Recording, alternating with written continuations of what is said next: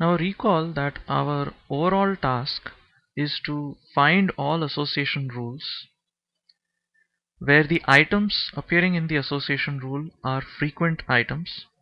So the item sets are frequent item sets, and the rule itself has a high confidence. Now we define the support for an individual item set. Here this sentence says that we want association rules with a high support. What does it mean for support to apply to an association rule as opposed to an item set? Well, the support of an association rule can be just taken as the support of the set of items on the left hand side of the rule. So if you have a rule like I going to j, the support of this association rule is just the support of the set I. That means this set of items I needs to be a frequent item set. Okay, so this constraint just means that the set I needs to be a frequent item set, and this constraint means that the rule itself should have a high confidence. Right, so if I has a high support, that is, if I is a frequent item set, its support is larger than the support threshold that we define. So I is a frequent item set, and if this rule has a high confidence, then it's likely that j will also be a frequent item set. Right, so that means it's likely that j will be purchased by a large number of customers. So there's no harm in acting upon this association rule which has high confidence, because if many people are purchasing items in the set I, and if this rule has a high degree of confidence, then many people are going to purchase the item j. So there's no harm in taking j and placing it close to items in the set I. Even if it turns out that this rule has a low interest, that is, if people are going to purchase j anyway, regardless of whether or not they purchase I, there's still no harm in placing j close to the items in the set I. That is, there's no harm in acting upon this association rule, even if it has a low interest.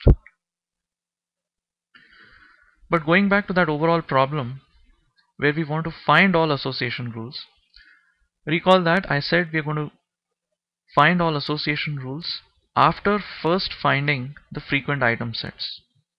So the first step will be to find all the frequent item sets in the data, and in the second step we will take these frequent item sets and then generate association rules for them. Now in the process of finding the frequent item sets, we would be calculating the support for all the item sets, right? Because how do we find a frequent item set? We have to confirm that the item set we are looking at has a support larger than the support threshold. Only then will we call it a frequent item set. So if we know the support values for the various item sets, we can easily check the confidence of an association rule when we generate a rule, because the confidence of an association rule will just be the support of all the items in that rule divided by the support of the items on the left hand side. We've seen this earlier.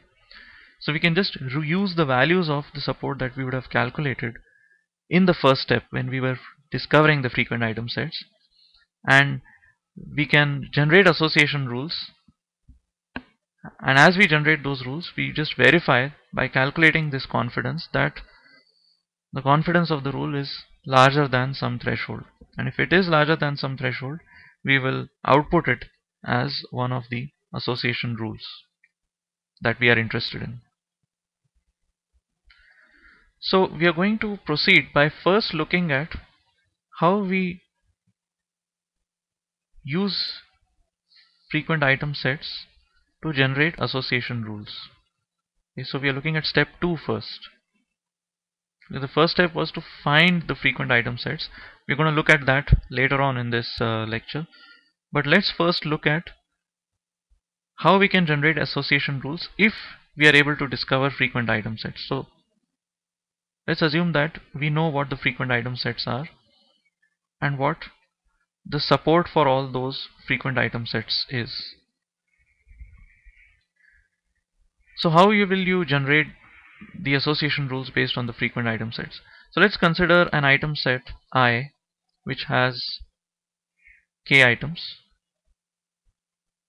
and let's consider an association.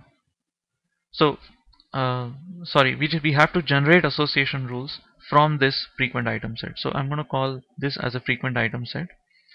How do we generate association rules from this frequent item set? Well, let's just subtract one of the items from this item set. Okay, so let's say I subtract the kth item. So I'll be left with a set having k minus 1 items. So one rule could be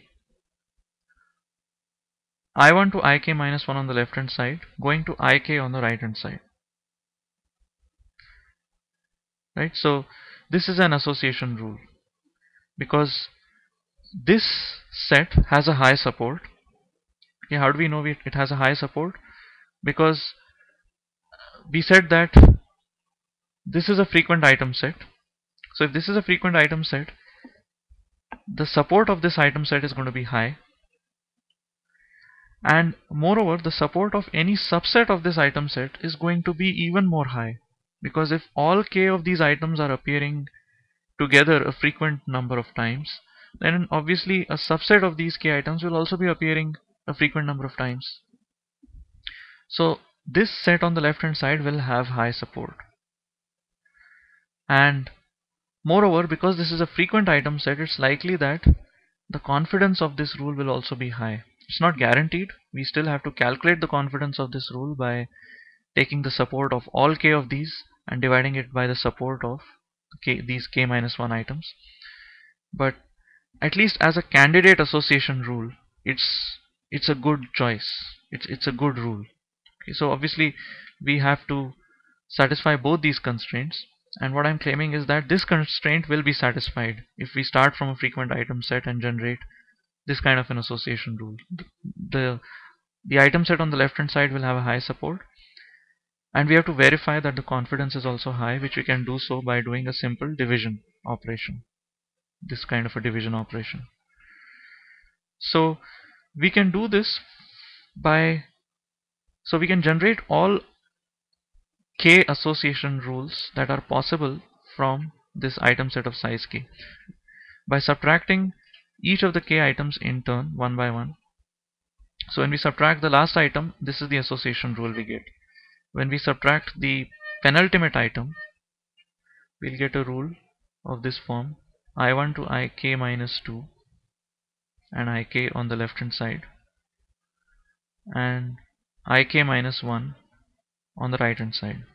So we are deleting the penultimate item and putting it on the right hand side, and all the remaining items go on the left hand side.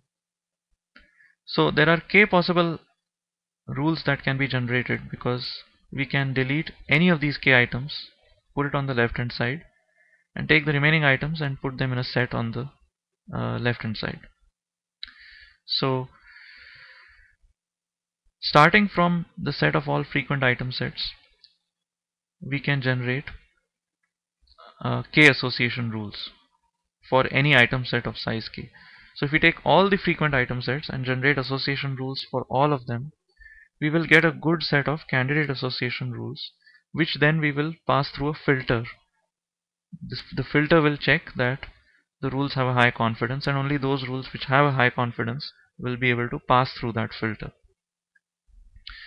So the point here is that it's easy to take frequent item sets and generate association rules from them and check that the rules have a high confidence. So our task therefore reduces to how we come up with these frequent item sets in the first place.